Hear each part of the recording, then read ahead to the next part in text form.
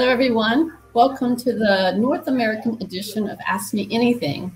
We're here today for your chance to ask anything about Tridion, and we have gathered a panel of our experts to answer whatever questions you might have about the architecture and the vision of the Tridion product family. Maybe you've had a question come to mind during one of the preceding sessions but didn't have the time or opportunity to ask. Well, now you have the chance. So I'm sure you're eager to get going, and to keep things organized and efficient, we're going to ask you to please type your questions into the Q&A feed. And I think everybody should be familiar where that is by now. And this way we can see all the questions as they come in and manage them if needed. And really, this is your cue to start typing your questions. And while we give everyone a chance to do that, I'm just going to do a little quick introduction of everyone. And actually, I should first introduce myself. Might be an unknown face to many of you. My name is Julie Landman, and I am Senior Technical Writer with RWS, formerly SDL. I joined SDL 4 years ago after having first been an SDL customer, actually, and a direct end user of the Tridion Docs product. And my purpose here today is actually to do what I do a great deal of in my job, which is to ask questions, lots and lots of questions. So on to our panelists. First off, we have Likan Sidike, and sorry, Likan, I always butcher your name. He is the architect for Tridion Sites. Likan is based in Amsterdam and has worked in software development for almost 20 years. And more than half of those years have been with Tridion Sites. And when he's not tinkering with Tridion architecture, Likan likes tinkering with other things, namely home automation and automobiles. Next up, we have representing Tridion Docs, we have Dave DeMeyer, and you just saw his presentation, so you know a bit about him already. And he is senior architect also, and development manager and release train engineer. And before joining R&D, had a number of roles in customer support for Tridion Docs. Dave lives and works in Belgium, and true to his roots, he enjoys the occasional Belgian beer. And last but not least, we have a Tridion product owner for content delivery, which is Dragan Nanik. Dragan is a relatively recent addition to the Tridion team, but he has a broad experience with technology, software development, implementation, and delivery. He's originally from Serbia, now living in Amsterdam, and can point out various differences between North and South of Europe. Now, one quick thing before we start with the questions, we'd like to draw your attention to the Tridion Sites certification program, which is targeted at Tridion Sites consultant community. If you would like information on this program, you can find download of the syllabus on the intro to this session. And with that, let's get started. And I need to put my glasses on for this because I've got to look at the questions and they're really small. So, okay. Yes. Okay, so the first question we have is for Dave. So ready, Dave? What is the future of Content Importer? So Content Importer is one of our desktop clients that takes care of legacy imports or translation imports. And yeah, we actually only a good year ago, I think we revamped it a lot and it went to the next level. And we will keep that because it's an important tool to onboard customers and even for their running processes, working with the engineering departments. They need the tool to get some artifacts in that come from somebody else, where somebody else owns the master, like pictograms or certain screenshots from other applications. So that's a tool which is important and yeah, needs to be able to handle a lot of data. Yeah. Okay, great. So next question we have for Dragan and Likan. On the content manager side, you're introducing the core service REST API and is following the open API spec. Why on content delivery side are you using GraphQL? Well, I can speak for the CD side of the things. We want to provide a free-form query language that would suit with the content delivery and to allow our users to actually build content consuming applications in a nice and efficient way. And GraphQL allows you to do exactly that because it supports multiple queries at once, that you can fetch the data that you need and only that, and you don't need to worry about the rest. And it is quite up to date with the current standards, and a lot of developers like it. Yeah, that is for CD side. Yeah, and for the CM side, right? So we are starting with the Open API spec-based REST API because it is a lot simpler, right? And it's and if you look at the use cases on content manager side, this we feel and based on our based on feedback, we feel that this is a good place to start with. That doesn't mean that we will never have GraphQL on the CM side. We might. But the first one is something that we are looking into. We are looking into the core service REST, and also to add to Dragon. I think the GraphQL also follows nicely with our semantic content modeling, because that actually allows us to retrieve domain-specific items with what properties you want. So that basically with our headless experience, we feel that the GraphQL is something which is very crucial for the delivery side. But yeah, and on the content manager side, we are not saying that we will never have it. Okay. And then next question. Dave Lecon, this is a two-parter. So what is the ultimate goal for .NET Core? And second part, will we be able to run the product on Linux? Well, as an ultimate goal, I think it's a good point on the horizon where we were heading to. But we have some route in between to take. So we're still working to get everything on .NET Framework, then to .NET Standard, and then we're entering .NET Core territory. But even that by itself has some milestones in between, because in the beginning you still run on Windows, because as just mentioned, import routines are very Windows aware and not necessarily easily mixed to a Linux world. So we'll move there, but yeah, the .NET Core definitely enables us to go to Linux and containerization and beyond. Jan. Yeah, I think indeed the same goes for the sites components as well. In the presentation, I think both Dave and I, we presented like, okay, what is the path and what are we actually planning on doing, right? And you have also seen like, okay, what are the blockers on that path, and what are the potential impact once we actually reach that we are considering. So indeed, at the end, yes, we want to be a multi-platform containerized with a very, let's say, lightweight microservices. But yeah, .NET Core is just a stepping stone. But also what we are doing currently is that all the new services that we are writing based on, which are essentially C# .NET based application, they are all .NET Core multi-platform services. And you can already see that in the examples of add-on service and access management. That's it. Okay. And this is again today. And rather different question. Will you be supporting Oxygen 23 in Tridion docs? Platform support. Yeah. Yeah, Oxygen 23 is on the list. It's something we have to do to catch up and keep up like so many other platforms. So there already have been planning discussions where Oxygen 23 is mentioned. I think it has a good chance to be part of our release later this year. So yeah. Okay. It's coming. All right. And back to Lecon. Our implementation is still using Dreamweaver templates. If I upgrade to the latest version, will it still work? So yes, the Dreamweaver templates still work, but what we see, I think, if you also see how the semantic content modeling is going forward, right? So we are slowly moving away from these what we call baked HTML publishing, right? So where we were generating HTML, where we are moving more towards a content headless experience publishing, where we are only responsible for the content. It is still there, it is still working, but what I can tell is that we will be deprecating explicitly Dreamweaver templates sometime soon. But yeah, it is not going to stop working for a while. And if you have experience with Tridion sites, you know, like our support is, you know, we tend to support things for a pretty long period of time. But is it the future? No. We should start looking into how can we move beyond Dreamweaver templates. All right. Okay. Next question. We're back to you, Dragon.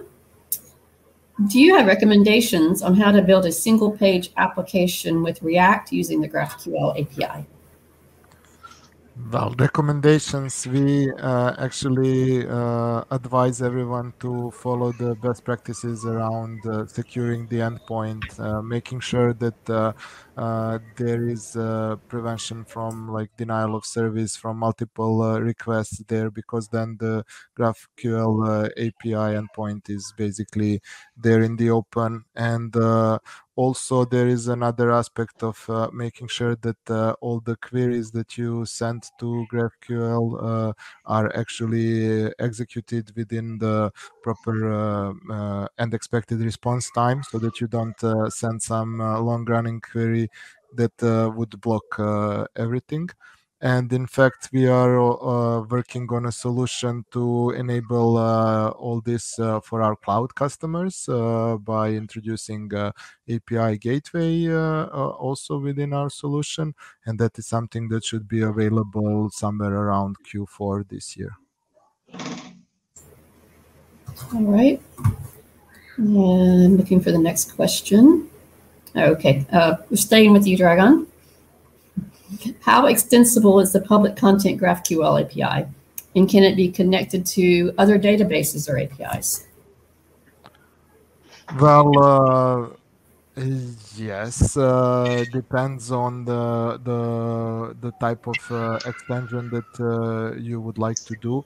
The connection to databases is actually done in our backend, and we support couple of databases there. So for other people wanting to connect to something else, we would like to look into that and make sure that for some specific databases that are not on our list of support, we make sure that our professional services verify the solution and that they manage to have everything in line with all our services set up correctly, etc. So, and another thing is that then it would require a specific thing about maintenance, something like that, because it would be highly customized.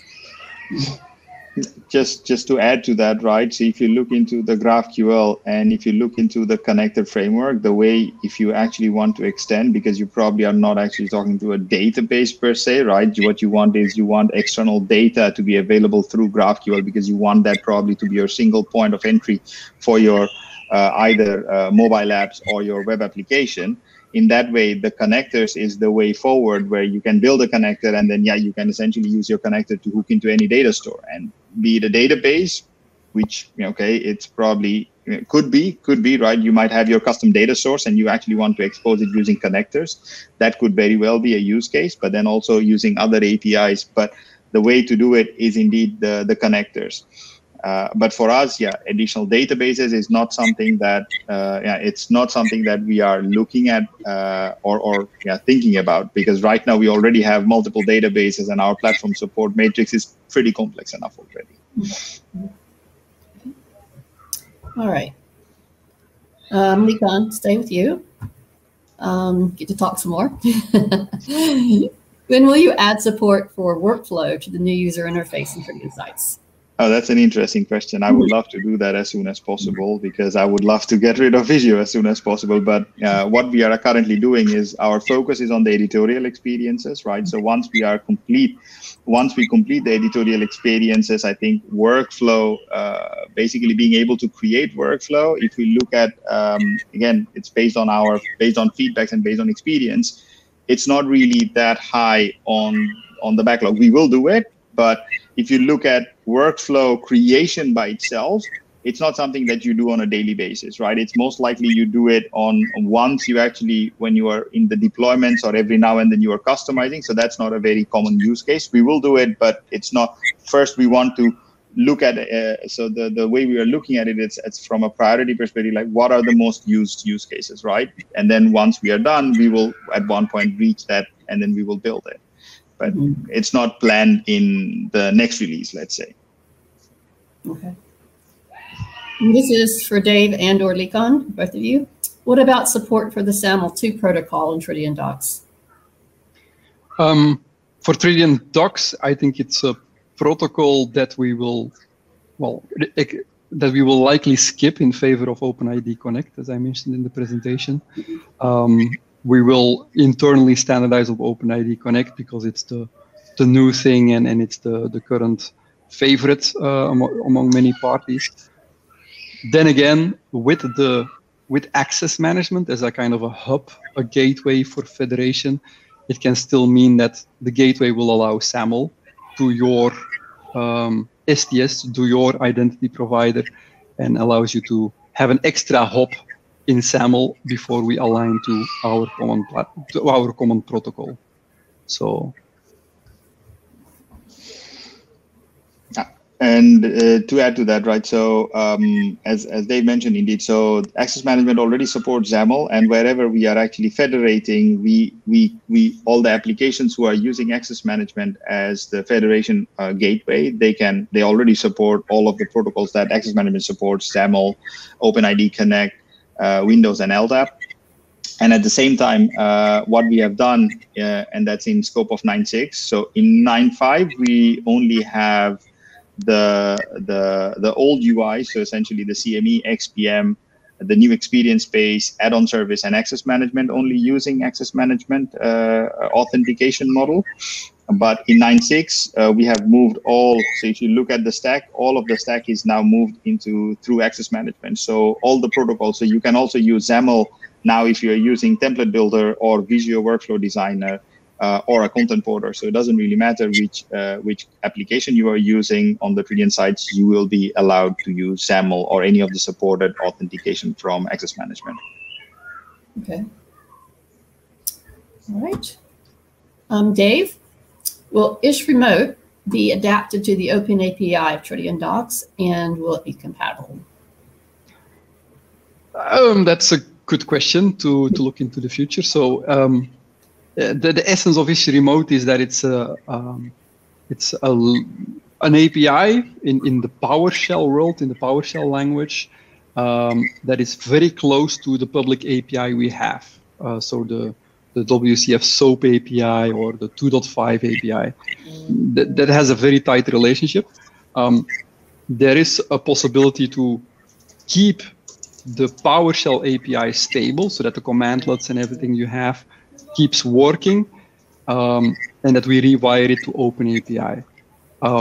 Happy to accept contributions because it is in GitHub as an open source thing, but also engineering uses the tool as well during setup phases. So we deliver it as part of the installation media, and we also use it as a tool to do regression testing and more, so that we can confirm that the API is stable. So we will spend that effort on it.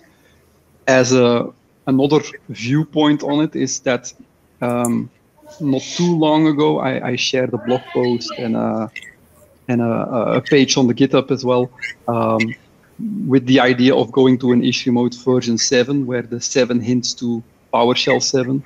So something that runs in PowerShell 7 and beyond as well. For that, we will have to do something about authentication, as shared in the presentation. So I think we can keep it fully compatible, except the authentication bit. There we'll probably have to do something smart, just like we have to do for the other tools we have on top of the API. Okay, let's see. Likon, in headless publishing, if you remove templates from the page, how can editors manipulate, choose to render a particular article, like wide, white, dark, etc., without pushing that information into the content itself? Yeah, so I think if you were actually, so in the presentation, in the talk, I was actually talking about the contextual metadata, right? So right now we are looking into adding some contextual metadata that you can provide. So what we are doing explicitly is we are ensuring that the templates are not able to actually modify the data, right? Because our very crucial thing is to ensure that the data is immutable, right? And it's also idempotent. So anytime, if you do not change the data, doesn't matter if you publish it n times, it should result in the same output.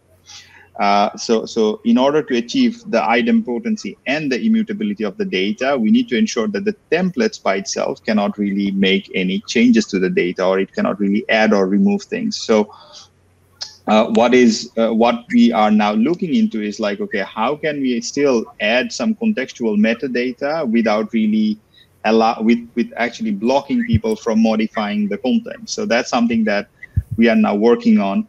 But yeah, for in scope of 9.5, what you can already do, if you look into what we have done, we out of the box, we provide a data template for a page which you can see it's an empty template.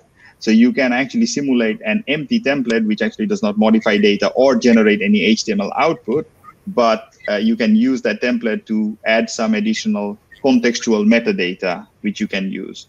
It is still gonna have your pure data output, but the only difference is that the template is not going to be modifying any data. And currently we are looking into alternatives on how we can support it better out of the product. Okay. All right. Questions are slowing down a bit, but we still have a few, I think. Waiting. Okay, sorry. Okay, Dave, what is happening to browser-based clients in Tridion Docs? Browser-based clients, yeah, I think the browser is the future. I think a lot of us are getting used to working with applications inside browsers. Also from a service perspective, it's a lot easier, it's a lot more cloud-friendly. When systems upgrade, then the browser application, the web application just follows along. It's a very nice path. And I think probably the question hints towards what happens with the desktop clients, which is of course a very rich experience, can do a lot more heavy lifting, has knowledge about inside concepts like baselines, and gives you a lot more insights in how data works, or even look up logical identifiers, QWITs. So it's I think those rich client tools are there to stay. They will serve a certain audience, but we'll have to find a way to making them a bit more cloud friendly, or give an alternative in the web applications for them over time. But that is a couple of steps into the future. Okay. All right, let's see. Next question.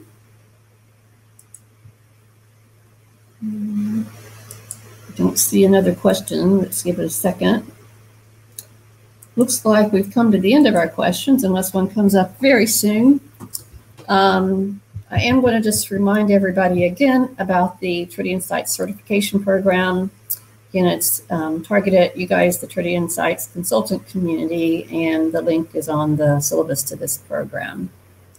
And I think that is it. So thanks, Dave, Dragan, Likon, for all of your excellent answers. And thanks you all for attending, everybody that's out there. And until next time.